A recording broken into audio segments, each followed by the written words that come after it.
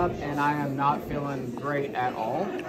So I'm going to be using Master Flamel and Master Rodriguez to kind of demonstrate some of this stuff. I love you guys, but I don't want to give you any funk either, okay? So we're going to start a little bit vague this morning intentionally. And as we go, it's going to become more and more clear on what we're doing. So if you feel confused, that's okay. We all are confused, right? But there's some deficiencies that I've noticed that some martial arts schools don't necessarily cover, and that's really what we're going to be focused on this morning. Now, like you've heard on all these seminars, you know, if you see some stuff that you're like, I'm not a fan of that, that's okay. Kind of the cool part about this weekend is that we could try stuff that we wouldn't normally do, right? That's a little bit out of your normal wheelhouse. So go on this adventure with me. I think you're going to like it. So the first technique, we're gonna have the street in mind today, okay? A lot of schools, and I'm not saying this is right or wrong, but a lot of schools will do this kind of punching where you step forward and you punch at the same time. There is no street fight that will ever do that. There's also no street fight that holds out a punch and stays there, right? There's constant motion happening, people are swinging. It's a high stress situation. Now, I'm a chiropractor now, but I was a paramedic before that, and I've seen a lot of street fights, and I've noticed some consistencies in those fights. That's what we're going to talk about today. So whenever your partner punches at you, I want you to keep that right leg back and just throw out a right punch for now, okay? So you're punching, you're defending. This is called trapping. So she blocks with that lead hand, catches with the other, and then strikes. Can you do that again, please? So he's punching with the right, she's blocking with the left. Now this is not going to stop him. He's strong. Me and him have fought many times. He's strong, right? This is just to get him something to think about. It's a little bit of a distraction. What she's not just doing is this. She's not just high-fiving his chest. She's striking it. Do it one more time, please. Now from here, she's going to take his back. We want to control that neck and extend him back. See how he is off balance? He's not completely upright. He's not forward, right? He's off balance. If she wanted to get rid of him, she has options. She could crank that cervical spine. She could slam him on the ground, okay? So this is going to be the first technique. I want you to get with a partner and just rep this a few times. It's not too crazy, but we're going to build off of this, okay? Sure. A little different than what some of your schools normally do, right? This is a setup for where we're going next. How many of you have ever seen an actual street fight? Okay, now I'm going to tell you a little perspective maybe. We talked about perspective yesterday with Master Maurice's seminar, right? I've seen a lot of street fights. Very few of them have ever been one-on-one. Street fights are not in a cage, they don't have rules, right? And the thing about this is that very few men specifically are man enough to take on another man alone. Very few. It's always their buddies backing them up. Now there's probably some cowards in that, right? But there's always people backing them up. They're ready to go. So could you roll on the ground and try to get a submission? You could, as the other guys kicking your head in, right? So what we're going to do, and let's see. Oh yeah, of course. So what we're going to do is now it's 1 against 2 people. You're going to do that same setup that you just did, that same attack. So in this case, Master Flamel is fighting these 2 guys here. He punches first because he's got courage. She takes his back. Now the whole goal here is to use him as a body shield, right? So as he's moving around her trying to get in, she's keeping the other person between them. All right? If he's going to hit somebody, the goal is to make Mr. George hit Master Rodriguez so that she's protected. So now I want you to break up in groups of 3. I encourage you to work with people you're not used to, right? Break up in groups of 3 and just rotate this. See if you can keep that person between you. Don't worry about attacking yet. Just make them work for it. Keep them moving. Keep them off balance. You guys good? Maybe that grabbed you to get hit and for you to get hit, right? So we don't often think about, you know, this situation where we have multiple people, but that's something to consider. If you've got that 3rd person and you try to go down to the ground, you need to have some way of finishing that quickly because the other guy's coming fast, all right? Now this next situation's a little bit different. Ma'am. Sure. This next situation is a little bit different. So in this case, we've got two guys. Now, typically with a group fight, just broadly speaking, you'll have one guy that's really brave or drunk, and one guy that's the coward, right? So the other guy's ready to just brawl, whereas his friend is kind of like, oh, I'm here, I'm backing up, but I'm here, right? So we're going to work that idea off of doing grabs right now. Now, not everybody grabs in real life, okay? It's kind of one of those things that if somebody grabs you, well, now it's time for the Hapkido demo to begin. You know what I mean? That's what we train for a lot. But we're going to go off of grabs just in the beginning, okay? So we've got two guys coming in against Master Flamel. Now in this case, and I'm trying to say this as nicely as I can, if you have two guys coming after a young lady, they're not doing it just to do it. They have a purpose and they have a reason. So she doesn't have time to play, right? She's got to take care of the situation quickly. So one of them is going to be the brave one of them is going to be the coward. The brave one will rush in and try to grab her.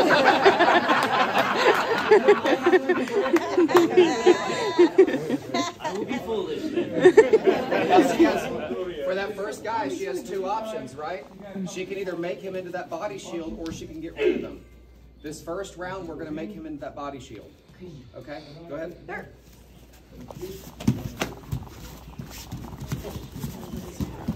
That's why I don't like me brains.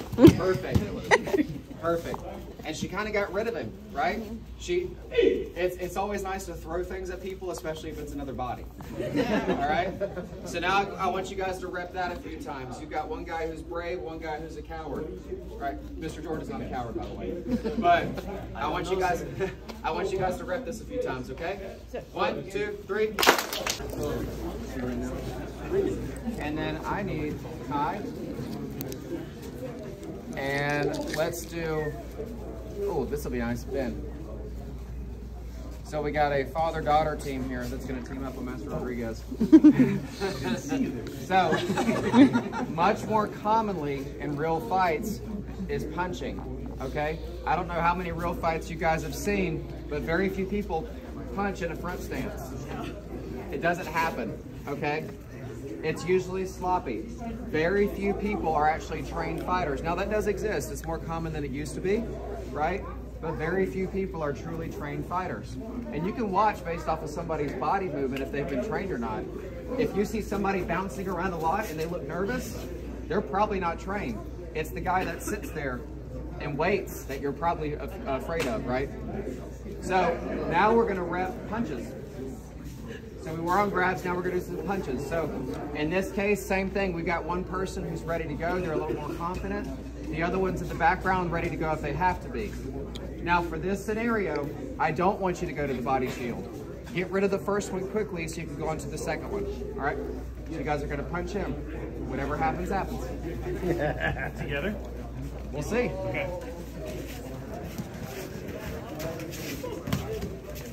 Oh, nice. Well done. Now, I want you to pay attention to how he landed. You don't have to do this exact technique. I'm giving you guys room to play here. But he's in a position where he maintains control and he can still look around to see if somebody else is coming. That way, if he needs to get rid of him, he can, and he's ready for that next person. So don't just think about, can I take this person out? Think about, I need to be ready for what's next. All right, so now let's rep that. 1, 2, 3. All right, guys. So I want to discuss targeting a little bit. Master Ellis, may I use you, sir? I want to discuss targeting a little bit. Now, one of the nice things about being a chiropractor is I've studied a lot of anatomy, at least once or twice, right? And if you want to level up your game as a martial artist, learn anatomy. You don't have to be a doctor, okay, but have some basic understanding of I'm not just hitting the abdomen, okay, but what am I hitting? Okay, that's the liver, that's the spleen. I need to know what am I touching, right? Now, don't get me wrong, I love flashy techniques just like everybody else. They look great, they look cool. But you got to think about this is a survival situation. This is not a demo, okay? So if we're fighting, I cannot just play with this guy and try to get in somewhere. I've got to think about what am I hitting. It doesn't have to be flashy. A nice roundhouse to that knee tickles, right? Break that MCL. Come in, hit that ear.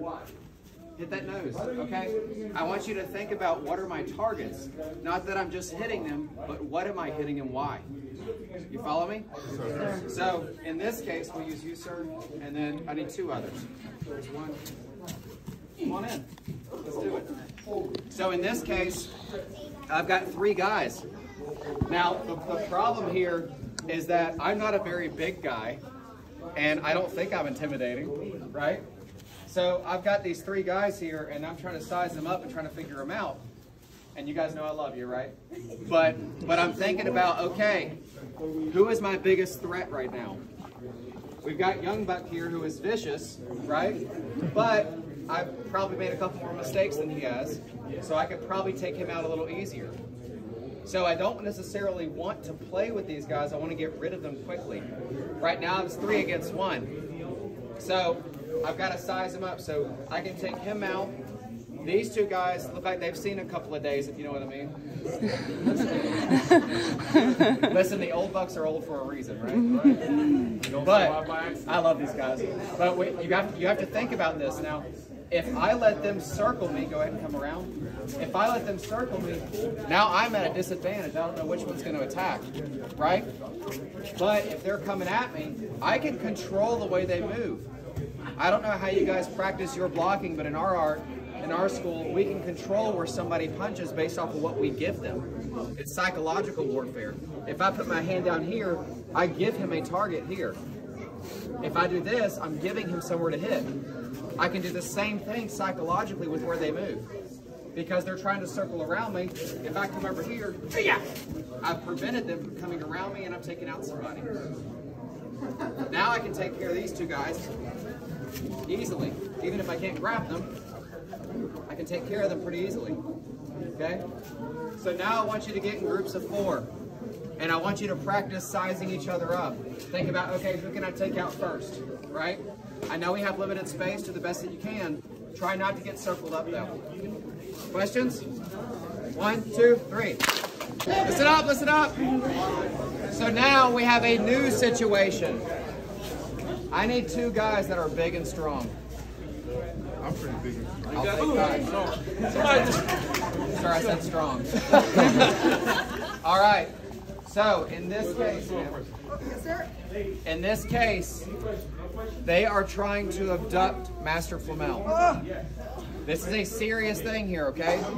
So, right in this room, we have to work with our space just a little bit. So we'll say that 2 blocks of these mats worth is the room that you're going to work in, okay? So, go ahead and start in here, ma'am. Sure. If they can get her outside of 2 of these blocks, she's dead.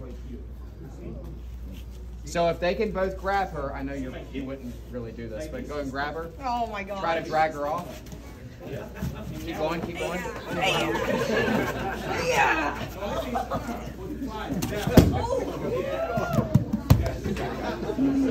Nice.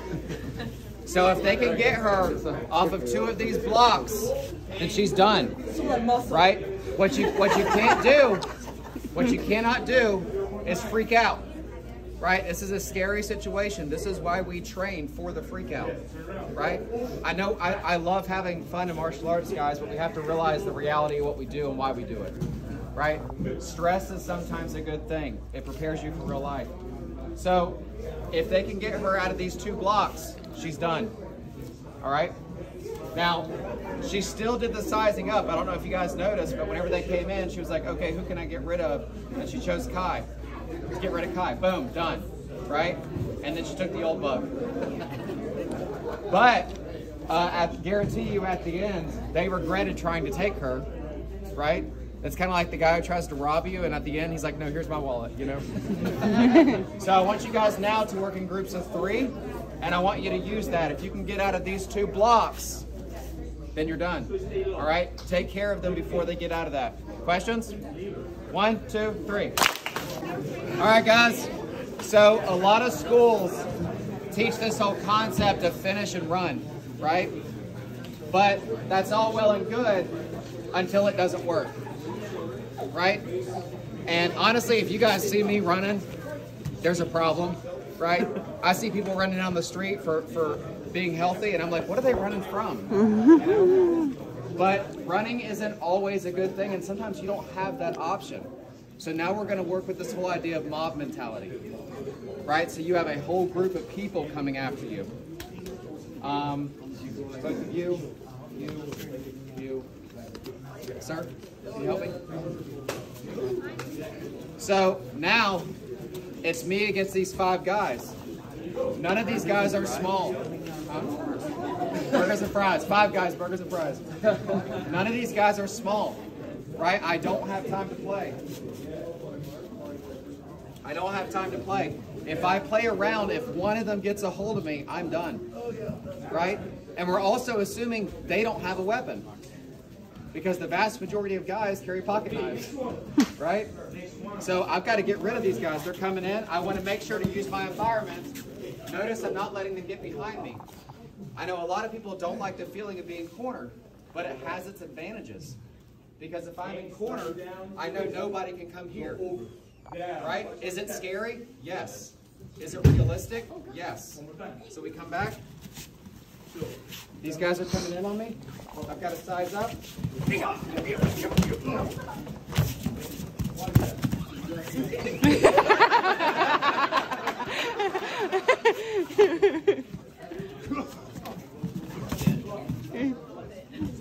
This, my friends, is the equalizer. This is what is the difference between living and dying. You can train all your life and hope that you can fight 1 or 2 people. But if you get 5 people who are remotely competent, an IQ more than 5, right, then your chances drastically go down. So now we have equalizers, all right? I want groups of 5 working together because of numbers. 1 knife per group, okay? Now, guys, I want you to remember something. Thank you. This is a razor blade. I got more. Right? It's a giant razor blade. So whenever we're slicing and cutting, that's going to the bone. One of the worst fights I've ever seen was a couple, married couple, who had gotten in an argument. They both had knives. And I got there and they were both eviscerated. Cut from here to here, everything coming out. I had to fly the guy out because he was worse. I had to take the woman in my ambulance. Whenever I got in there, she pulled the knife on me. And I had to take the knife from her, right? Knives are no joke.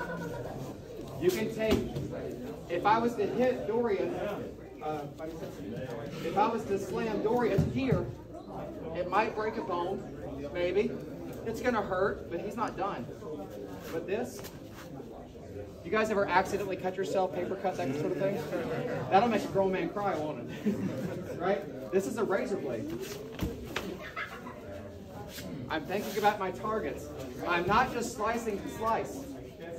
Is this going to hurt if I cut his butt cheek? Yes. Is it going to kill him? Probably not. He might have a pimple for the rest of his life. Right? But it's not going to kill him. I have to think about targets. Now, in this case, I'm not saying go out and murder people. This is self-defense. Right? They are trying to kill you. So, they shouldn't have attacked you. Think about your targeting.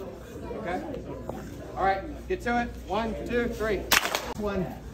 What we're going to do is, and Dorian, you start in the middle, please. Guys surrounding. Like circle up around him. Around him, Mr. Roller. So, what we're going to do here is I want you guys, 4 of you are going to circle 1 person. You're going to have a ringleader, right? So everybody's going to have a number. So I'll say 1, 2, 3, 4. And the person in the middle is going to have a knife. You have a knife, sir?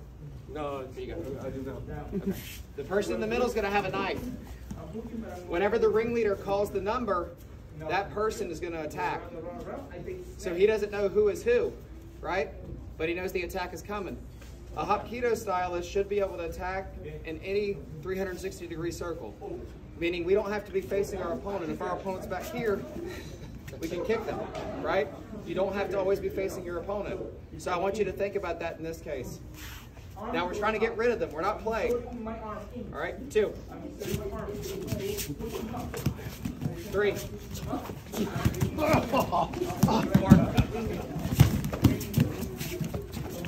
1. Now my right arm goes towards his neck. That's how it's going to work. You'll have one ringleader that's calling out numbers. Okay? This needs to be stressful.